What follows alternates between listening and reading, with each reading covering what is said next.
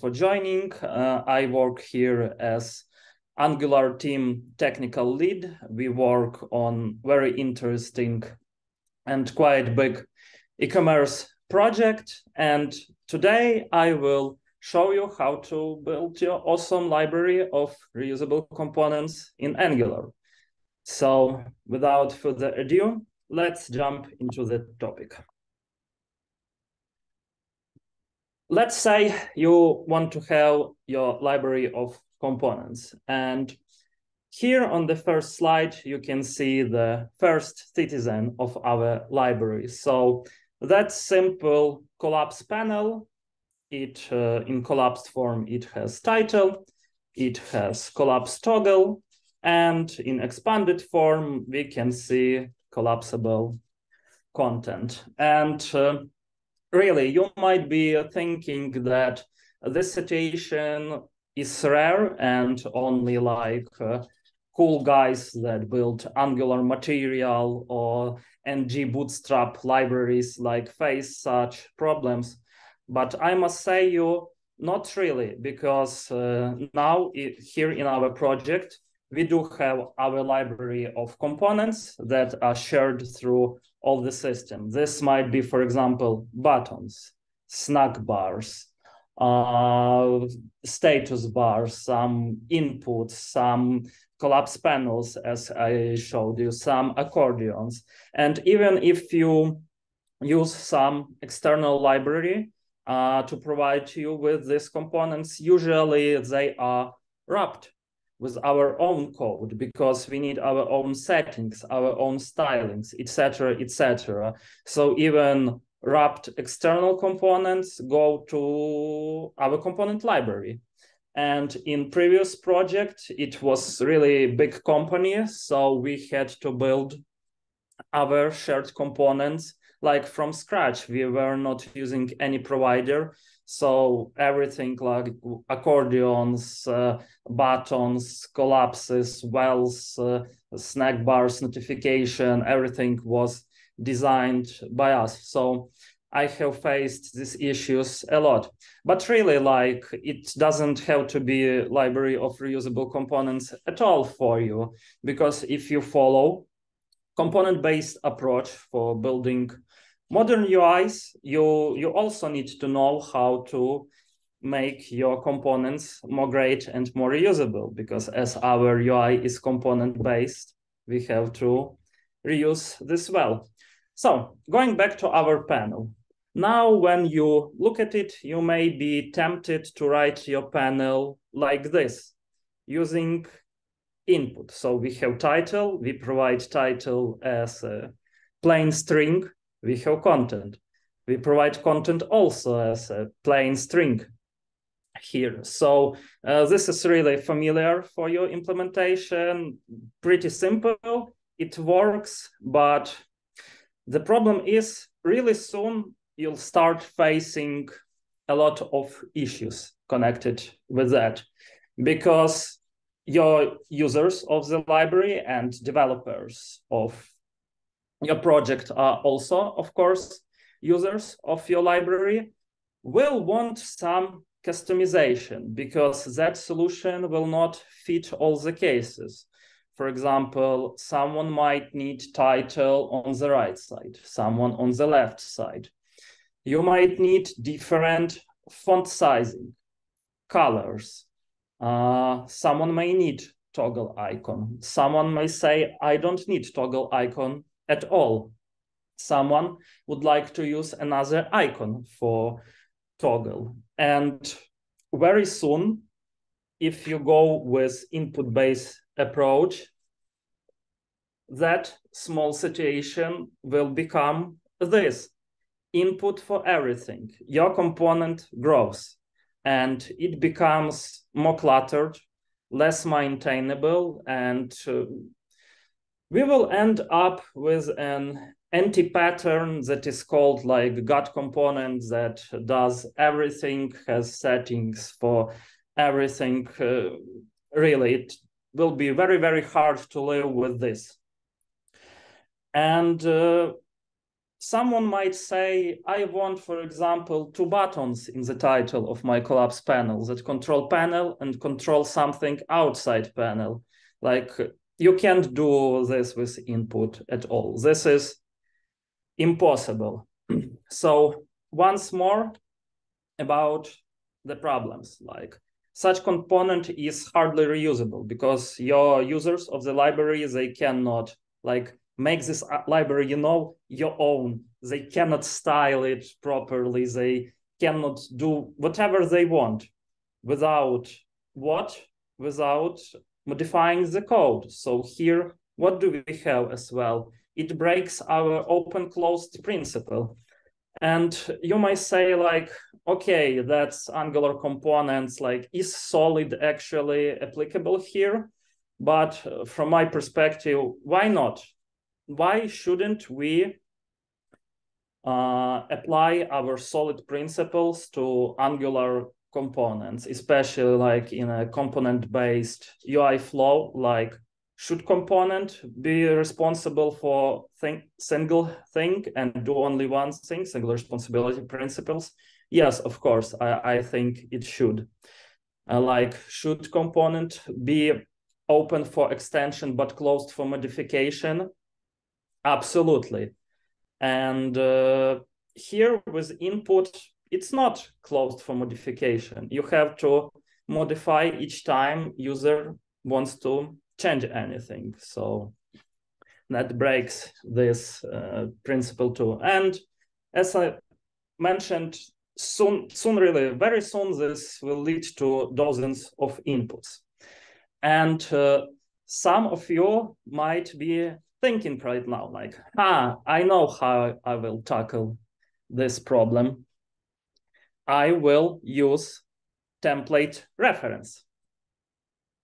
So what I will do, I will just swap my title input from the plain string to template ref, and inside our main component where we use collapse panel, I will just use ng template with title, and inside my collapse panel, I will just render our ng template with ng template outlet reference. Like if someone of you doesn't know, that reference is meant just to render ng template in some place. So I pass our title by template ref, I render it here perfectly, like I can put inside ng template whatever I want, I can style it, voila, the problem is fixed. But again, not exactly. Why? Because collapse panel, it's very simple component, because what do you have there? You have only title, you have content. Yeah, definitely, you can pass this with ND template, but what if you have accordion? Accordion that contains of multiple panels, and you need to style all of this. So soon you will add up not with 1 or 2 ND templates as shown here, but you will have like few of them, and there will be a cross-reference between this ND templates that is presented here on the slide. And this code, it breaks our natural HTML flow. So like not having like tag inside tag inside tag inside tag, we will have like ng template under ng template under ng template, and with cross-referencing. So like you have to build that mental model, inside your head, not just looking at the HTML. So what is much more better solution for this problem? These are content projections. And here, what you can see on this slide is just simple parent component. Let's imagine our parent component is just a container that takes some content inside, let's say some HTML.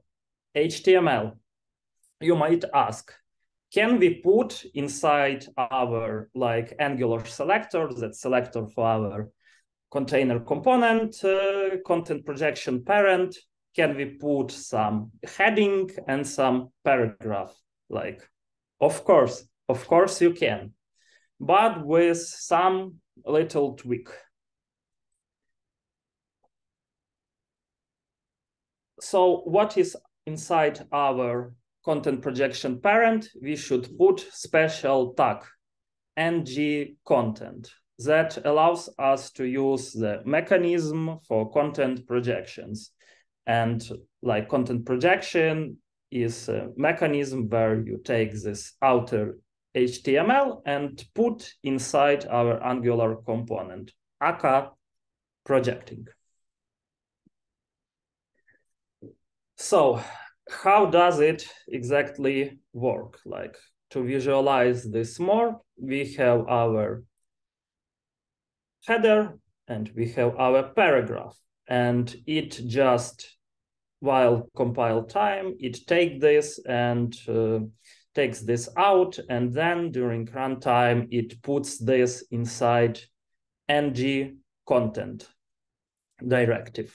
So this arrow shows where does it go. So this should be right inside hello from parent component main header.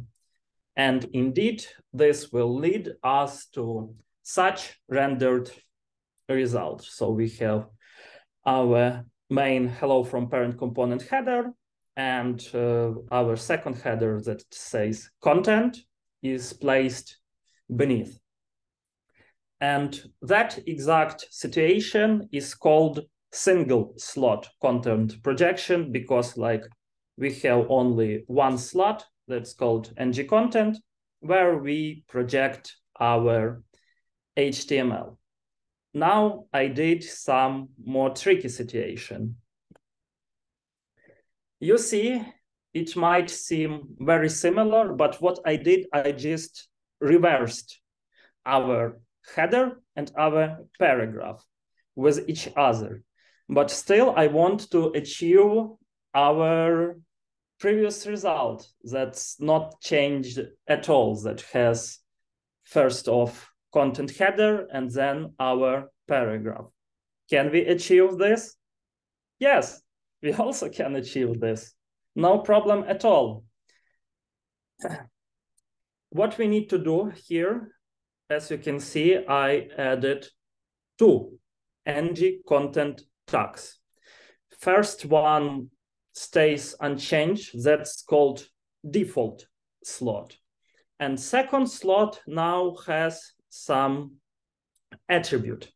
This attribute is select title. And what it tells to that slot, like from the projected content, take only this HTML tag that has title attribute here. So we have like our header, it's second, but it has title attribute, and it's projected first to the place where we have selector, and only then everything else goes to our default slot. And this is called multiple slot content projection. And you know, like it doesn't have to be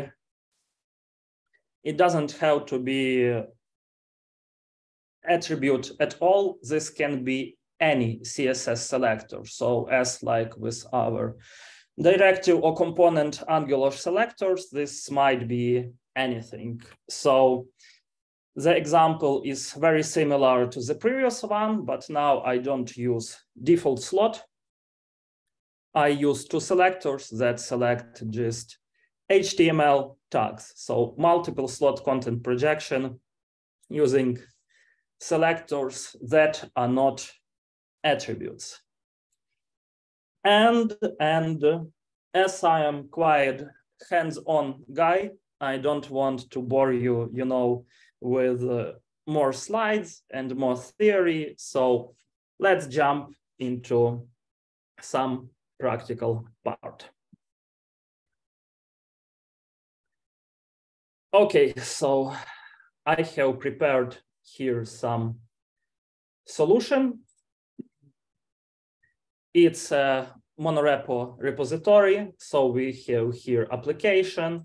That's our content projection demo application. And it has only app component. App component has site wrapper and our one collapse panel that can be open or closed.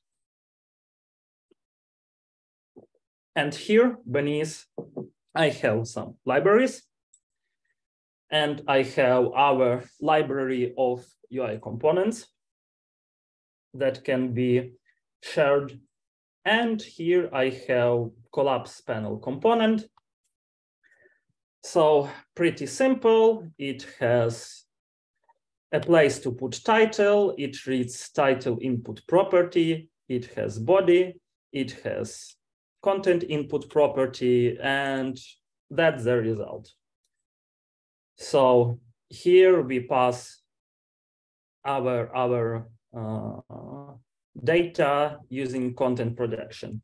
And let's say our user wants to have two of these, and I will add some just margin top. So sorry, that's not top. Margin top, so they are not like too tight. And let's say this would like to be styled in a different way. So first off, we should enable this and oops, no, I don't want to do this. And rewrite our component. So now I am removing every HTML that I have inside title, and I put here ng content, and I would like to select our title attribute.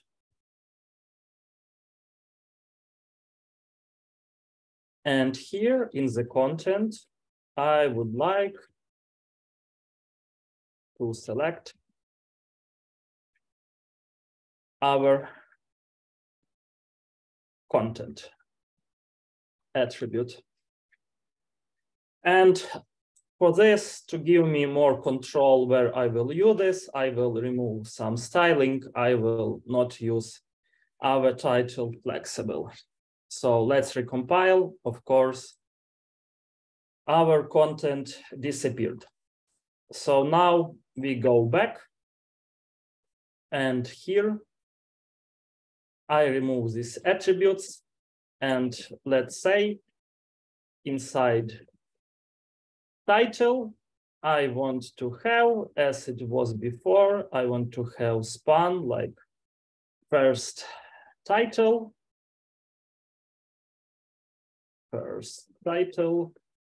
and I want to have also toggle icon. Let's put it 24 width, 24 height, and source is prepared by me asset chevron SVG.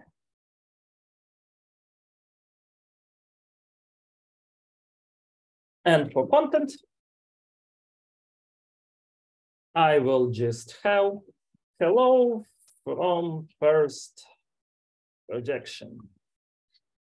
Let's recompile and see if that works. Almost.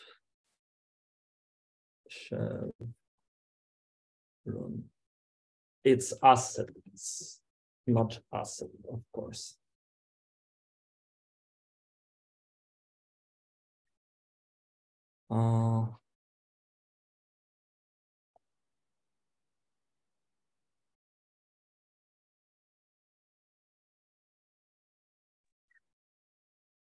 It looks like you have one extra CPR collapse panel closing tag on line 2. Because you have one on line 8, yeah, and one on line 2. Yes, so this autocomplete sometimes is not helping at all. Okay, so we have our content projected into our slot, but it looks a bit ugly. So let's add some styling. We will add some class first title. And here, first title, I want it to flex. I want to justify content between, and I want to align items center. Let's recompile, and you see now it looks much more better. We have styled our component, but we do this styling not inside collapse panel component itself. All is happening, as you can notice, inside our app component. And let's say our second user wants something more awesome. So first we will put button that will trigger this panel open and close.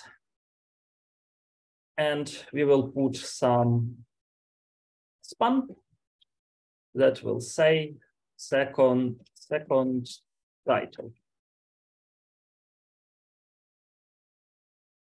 Okay. As button is situated inside our title, and I already have event handler on title, I don't want this button to pretend like it's functional.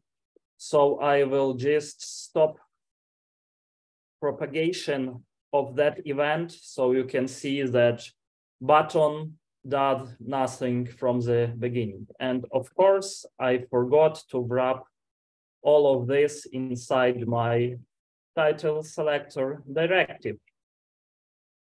And now content, I want more fancy content. So I will put header here, like header from content, and I want green paragraph. So they look differently. The green paragraph. And when it will be rendered, it will also be not very nice here. So I will put some margin right of 10 pixels, so it's not all squashed together. Recompile, as you can see, clicking on open close does nothing. But when I expand, I have here my other styles, other format, new HTML that says header from content, and that's all is happening just inside app component. No line of code was added to our collapse panel. That's really, I really like this mechanism. That's magic. Okay, but let's go back to our button. To make it work, first I will add toggle method, and that simple method that just triggers our panel open or closed. And of course, I will export this component as collapse. So if you don't know, that the mechanism to get reference to this component inside the template. And now I will go back to my template. I have here extra closing tag, but somehow it was compiled, lucky me. And I will add here template reference variable that will have our exported collapse. And to make this work, what I need to do for the button is just read our template variable and use toggle method that we have written before. Let's recompile. And as you can see, now when I click on open close button, it also gives us the possibility to toggle panel open and closed. And by the way, such mechanism of export as and having that reference to your component, it's really widely used by these cool guys that write our favorite libraries of components that we use in our projects. Okay, what can we else do here? For example, you can see that this toggle is not responding for my actions. So with using same mechanism, we can also make it more live. So I will here read our export and collapse as well. I will add here some class called toggle and also class. I need class open, but I need this class only when our panel is open. And let's add some behavior here. So toggle, let's add some transition. So such amount of milliseconds is enough and some easing for it to be smooth. And when our toggle is open, we will add a transform and just rotate it 180 degrees. Recompile. And voila, it's being rotated once more. So as you can see, component is reusable, you style it whatever you want. You add whatever you want functionality without any code modification, if it's properly written, of course. That was easier part by now. And now I would like to show you something really, really cool, like how it's really done in professional libraries. So we have a situation that, of course, like now I can use content projection, I can style it whatever I want, but you force your user like to style this content each time they use our content panel. But what if they like our default style, for example? They don't want anything fancy. They want result really quickly. So what we can do here is combine content projection and template reference that I was mentioning at the beginning of that speech. But to make this work, we need some interesting code to be added. I will start with directive. That will be a selector for our title. And this is usually in such case based on template. So ND template with an attribute title. NG template looks like no typos. Export class title directive. And here in constructor, as I will use ng template with this directive, I need a reference to that template. So let's add template ref of type template ref any, and add parentheses to our constructor. The same directive I will use for content. So ng template, but with attribute content. And we also want template reference to be passed inside constructor. Not to forget, I need to declare them and export in our UI module. Otherwise, it won't work. So content directive, oh my God, where are you? I forgot to rename. Content. So content directive, cool. Title directive, content directive. Okay, done. They're being provided by our model. And right now, I will use a special decorator. It's called content child. For title, it will be our title reference. And I'll tell Angular that I know that it will be populated. It doesn't need initialization. And same for content directive. That will be a content ref.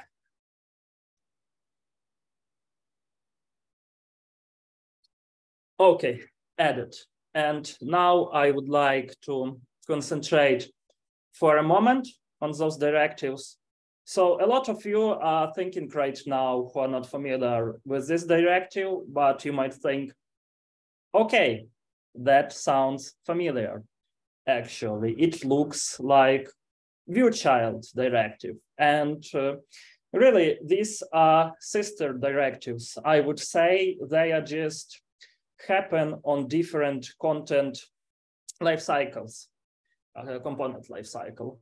So we use viewChild where we want to reference some directive component or template in a view.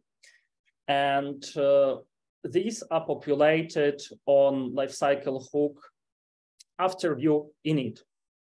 But content projection happens a bit earlier. So after content init, lifecycle hook happens earlier than view init, when actually this content is projected by runtime inside our component. So with those directives, content child and content children, you actually can have a handle to something that not exist at the compile time for the content that will be projected.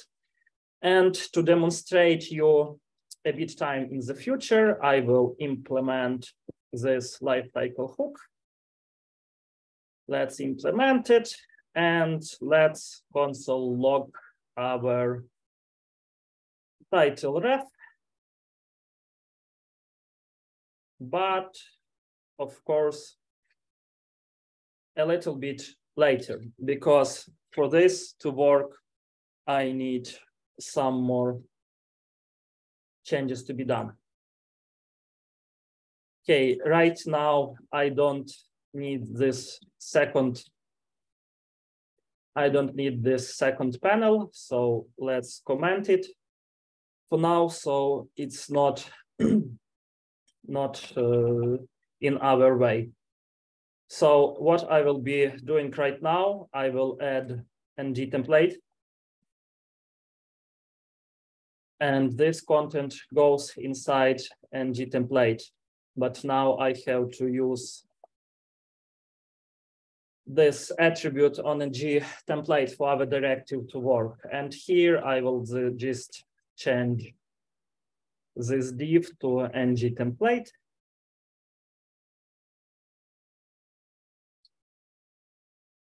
And let's recompile and see if it works. Not really, and that's intended. We need to add some more changes. I will show you which. So we have, like, you see now, ng template with our title attribute, ng template with content attribute.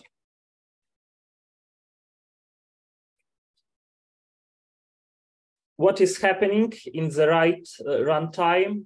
So these templates are populated here inside these directives, inside those template refs, and selected by content child attribute.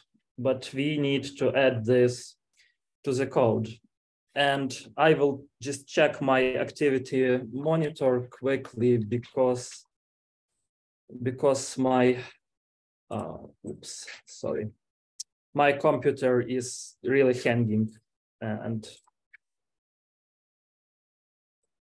I don't like this situation. So let me just restart application.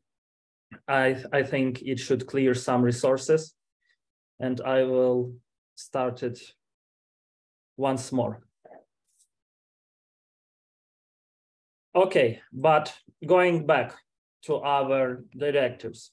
To use this combined situation, I don't use ng content anymore. I will use our ng container. ng container is just a tag that's not rendered by Angular. It's container for anything. And inside our ng container, you are not working anymore. Yes, hanging a bit. Apologize for that. I will put my favorite template in G template outlet.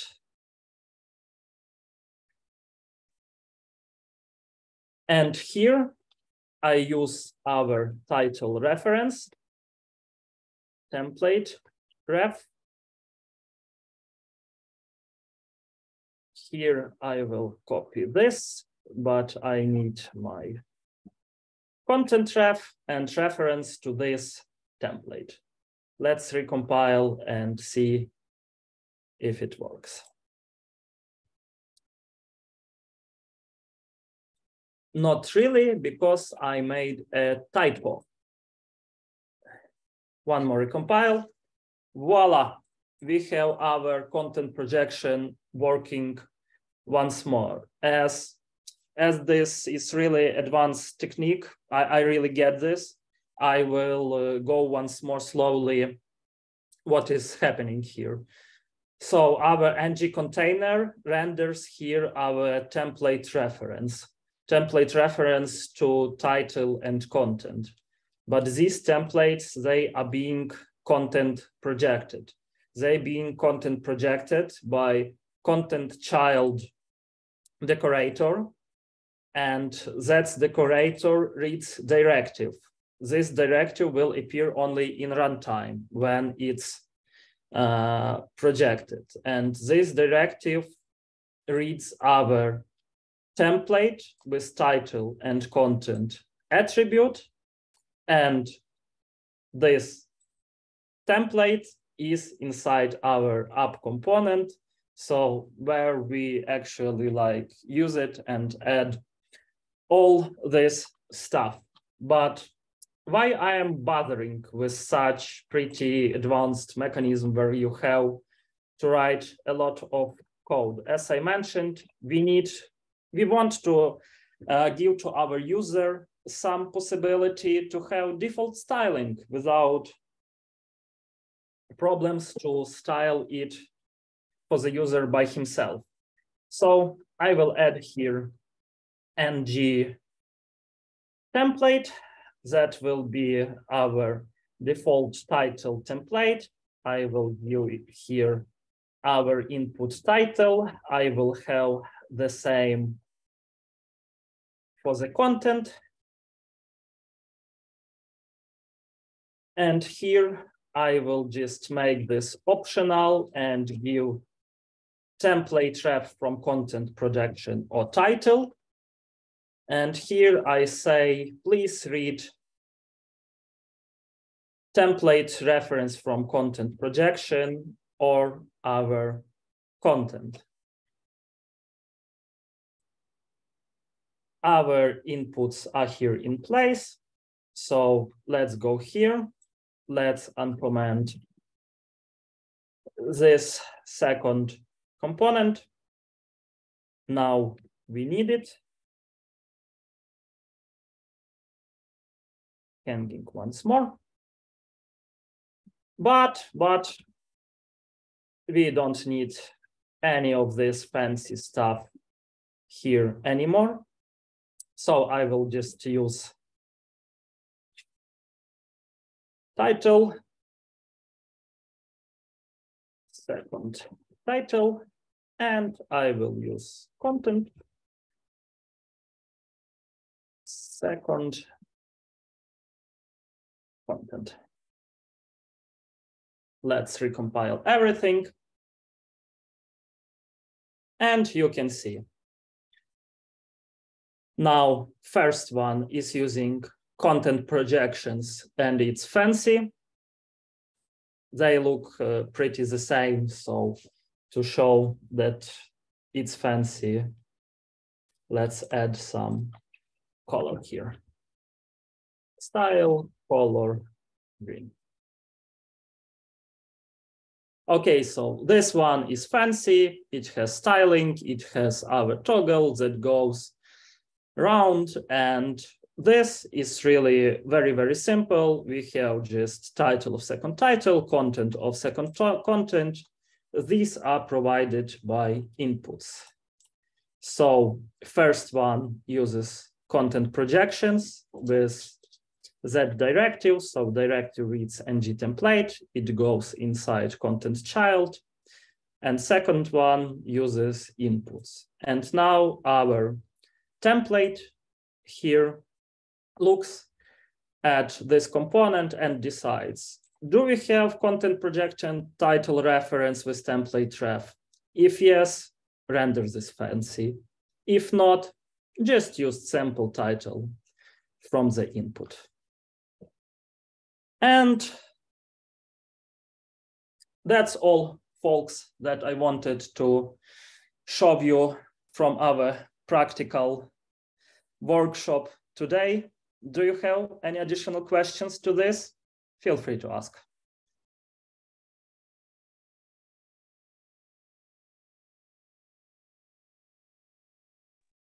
It seems that no one has any questions, so I'll stop our recording, then I will share it with you.